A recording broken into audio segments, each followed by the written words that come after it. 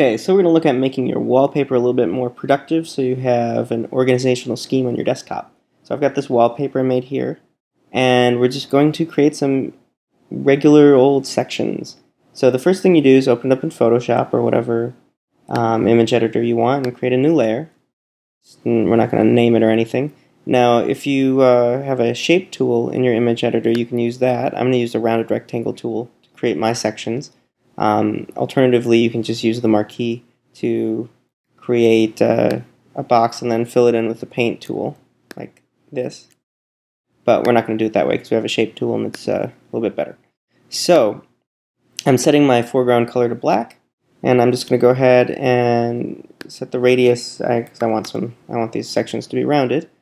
I'm going to set the radius to 40 so I get those nice rounded corners. But it doesn't matter; you can do it however you want to do it. And I'm going to create a section here, and there's one.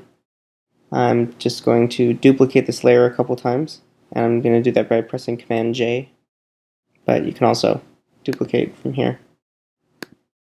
And just let's move these around a little bit. Okay, so these were too big to all fit on here. So I'm going to select the layers here and just shrink them down. I'm transforming, Command T. And I'm going to shrink them down here so they fit nicely. Now that we've got those layers, I'm just going to group everything here and reduce the opacity so we can still see the wallpaper. And now we've got these nice little sections for icons and stuff. Now what we can do additionally, this is all you really need to do to create these sections, is go ahead and name them.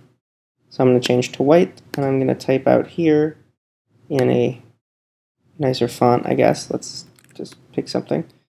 And let's say this is going to be apps. Make that a little bit bigger. There we go. That's 61. And I'm going to put that right there.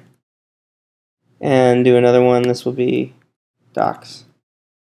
Just make sure that's aligned the same. And our last section I will call Other. And you can name these whatever you want, however you want to organize your desktop. But now you have these organized sections, and you can just go ahead and I'm going to add a little drop shadow to this so it's easier to read. There we go. And now you have these organized sections on your desktop, which is really nice because there you go.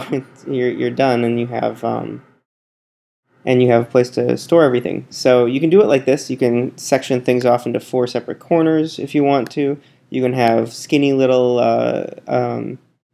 sections, so you can have a lot of them and fit more on there. However you want to do it is up to you. But that's basically all that's necessary, is to create some black spaces or white spaces or whatever you want, however you want to do them. Reduce the opacity and name them. And then you just stick your icons in there and you've got a nice organized wallpaper.